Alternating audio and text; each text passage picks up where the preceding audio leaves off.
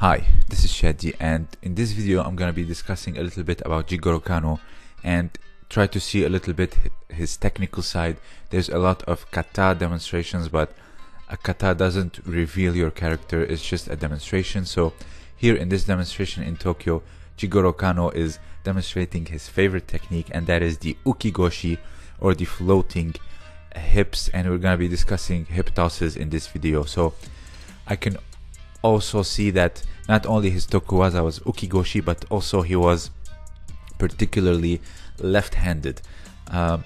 So as you can see here, while he's demonstrating it in Tendoku Renshu style, or without an opponent, and here you can see with a demonstration he's doing the ukigoshi. He goes in from the left, so he is left-handed, wraps the arm around the waist, he enters just one hip and rolls his partner. He doesn't lift him like other lifts, like ogoshi for example, or tsuri goshi. And we're gonna see how in judo there's, as you can see here, he just lets him glide on his hip. He doesn't bend down and lifts him up on his hips and then throws him. So because in judo there's a lot of how do you say, semantics and word play when it comes to techniques.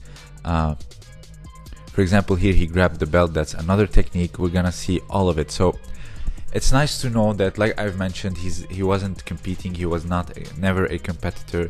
He competed while he was still training jiu-jitsu, and also he was going against a sumo wrestler, and that's how he found the variation of kataguruma, going down on your knees and let that opponent really roll on his shoulder, even though he was a sumo wrestler, far heavier and far bigger. I've discussed this in my Jigoro Kano video, how he grew up and found jiu-jitsu. So it's very important to know the differences between the hip tosses, and I'm gonna get into them in a bit, but this video is dedicated to Kano's technical side. And like I've mentioned, it's nice to know that he was left-handed. His favorite technique was ukigoshi, floating hips, and also, you know, as someone in his stature, he was, I believe, 156 centimeters tall. I don't know how that translates to feet and inches, but that's pretty short. So a technique like ukigoshi would be a very good fit for him. Just let the opponent roll all over his hip to the other side and gets that ippon. So let's see it here in Nage no Kata and how practical that technique is. So you see here, you use your opponent's momentum as he's charging, and you just turn around, grab the hips, pull on the sleeve, and let them roll on one side of your hips or one hip.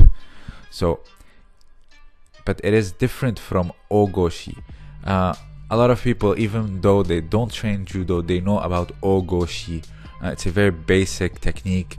It's different from ukigoshi, but a lot of people tend to mistake the two, because you just see someone hip tossing someone and you just say, oh, it's ogoshi, because it's the famous term. If you go on YouTube and Google judo throws for MMA, the first video you're gonna see is someone teaching you ogoshi and harai goshi. So here you can see, you lift up, you bend down.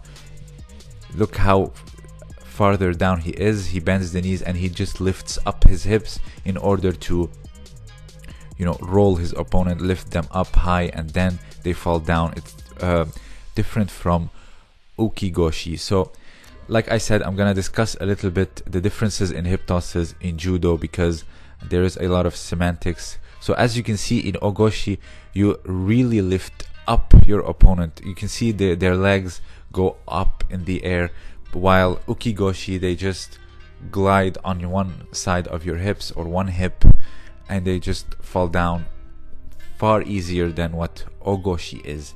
So, and here we see a demonstration in Help Sharp video, ukigoshi. You can see they just roll, no need to bend the knees, and it is far more simpler and far less strength, because in ogoshi you need to really bend down and use like a really lifting momentum, with your legs. You need to have strong legs, believe it or not, and just balance out your opponent on your hips.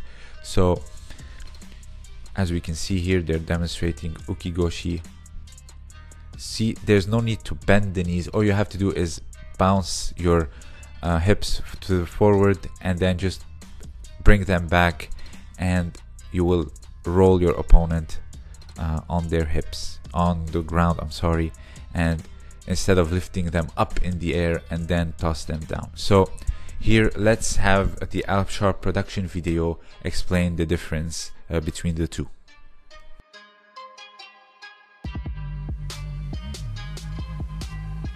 Let's see the difference between an ogoshi and ukigoshi.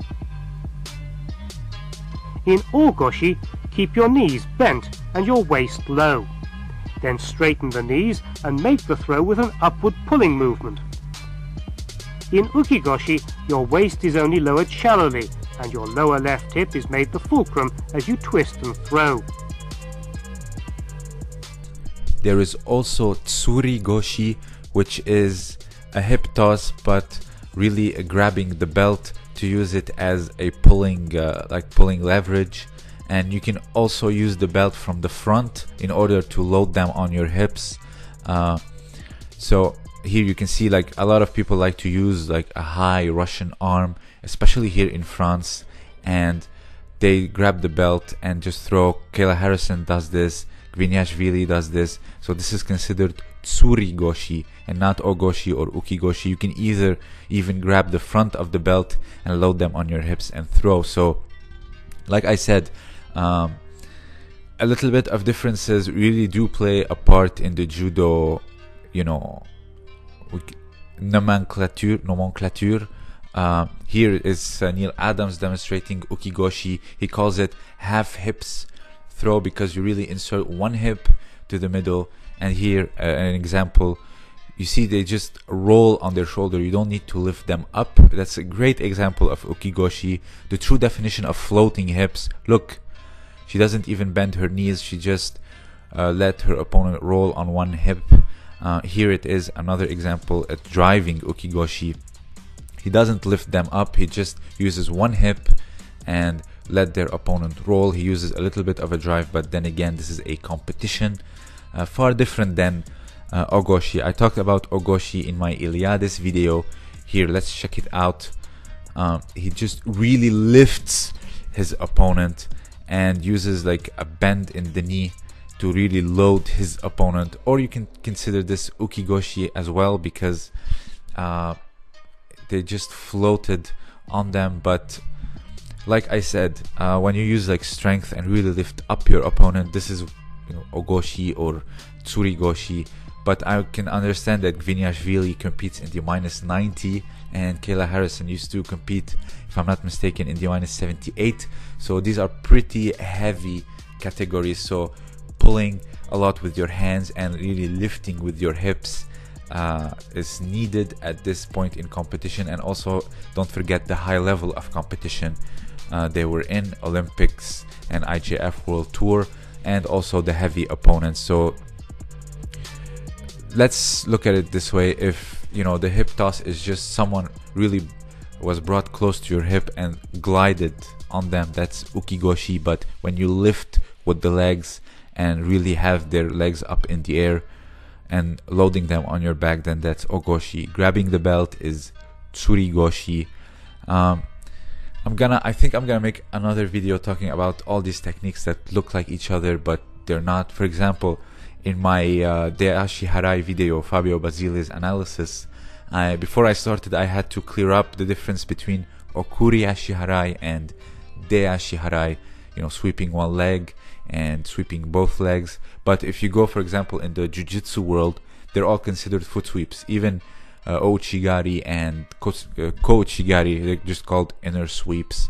But everything else, Kosoto, even like Osotogari and Kosoto, Deashi Harai, Okuri Ashi Harai are just considered foot sweeps. Even Aikido, believe it or not, there's a technique called Koshi Nage, and there's so many variations to it that it becomes Sodetsuri Komigoshi, Ogoshi, tsurigoshi, even ippon seoinage in some examples, but it's all considered koshinage, which is like hip throw. I know seoinage is technically a hand technique or teiwaza, but when you use your hips to load them, you know, it becomes even uchimata, but when you lift with the hips. But like I said, in judo they have 67 throws, and so many of them resemble each other, and this is why, because when you change a little bit of differences in whatever you are doing, it changes the name of the technique. There's also, it depends on your opponent's positioning. For example, if I go for a sweep and I sweep both legs, that's okuri ashiharai. It depends on how he's positioned, but if I manage to sweep one leg, that's de ashiharai. So I'm going for a sweep, but it depends on his movement and his posture and position, which will determine the outcome of the technique. So that's so you could be really doing, I could go for an okuri and just get a deashi, but it's really funny how there's a lot of semantics and wordplay in judo. But in short, Jigoro Kano was left-handed, and also his Tokui Waza was the ukigoshi. You can even see in the beginning he grabbed the belt, so that makes it tsurigoshi technically, but you know. So if you enjoyed this video and you have another thing to add, because I know memorizing techniques is very complex, especially when you're a beginner.